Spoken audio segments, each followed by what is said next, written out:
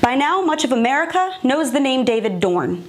He was a 77-year-old black man, a retired police captain, and he was shot in the head last week in St. Louis trying to protect his friend's pawn shop from looters.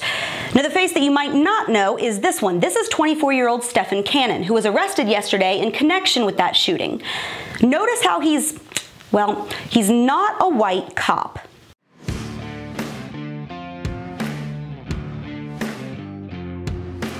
Authorities say they've identified Cannon as Dorn's killer after surveillance footage from that pawn shop showed him as the only person standing on the street corner at the time that Dorn was shot. The video also showed him inside the store before the shooting and then leaving the store with a gun in his hand. Shell casings were also reportedly found where he was standing on the corner. Now, Cannon has been charged with first-degree murder, robbery, and being a felon in possession of a gun, because as shocking as this might sound, this wasn't his first rodeo. He's now being held without bond.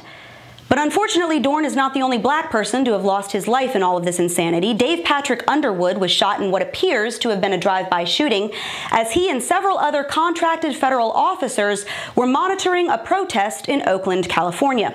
22-year-old Italia Kelly was shot while leaving a protest at a Walmart in Davenport, Iowa.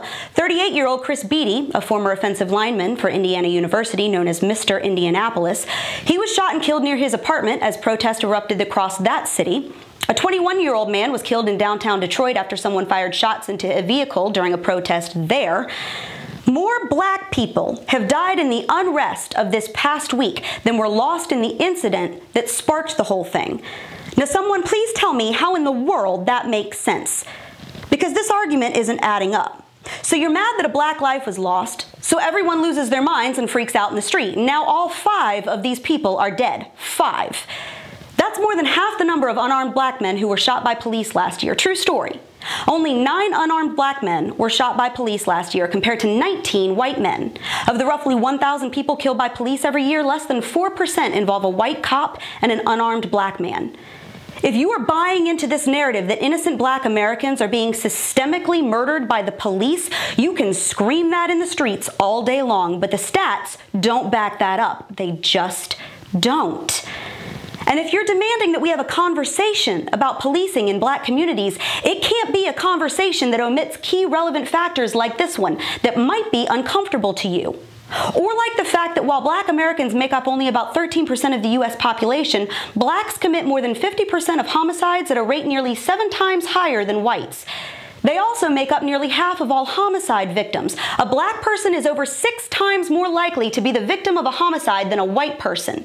93% of black homicide victims were killed by a black offender. Between 2011 and 2013, 38.5% of people arrested for murder, manslaughter, rape, robbery, and aggravated assault were black. Their victims, also majority black. It doesn't take a rocket scientist to understand that much of this stems from the crippling poverty, fatherlessness, substance abuse, and failed education system that pervades many black communities in our urban areas. Areas largely controlled by Democrats. And problems that painting Black Lives Matter on the street sure as heck isn't gonna fix. Taking down a Confederate monument is not going to put black dads back in the home. Renaming a street isn't going to increase graduation rates in inner city schools. Taking a knee doesn't get a young black woman a job. And all the anti-cop protests in the world are not going to stop gang violence. Liberal policies create the cesspool of social problems that become breeding grounds for crime and lead to an increase in policing. This is not difficult, people. If you really want to have this conversation, let's have it, but let's have it honestly. If you're really serious about affecting change and making life better for black Americans, you have got to be willing to discuss more than just police brutality. You've got to be able to think deeper than just scrawling "defund the police" on a cardboard sign. And if you're going to say that Black Lives Matter, then they all have to matter. Child victims of gang violence have to matter. Chicago shooting victims have to matter. David Dorn and Italia Kelly and Dave Underwood have to matter just as much as George Floyd did. They can't only matter when they're killed by a white cop. And that's your Reality Check, America. Make sure you subscribe to our YouTube page, that you like us on Facebook and Twitter, and stay sane out there.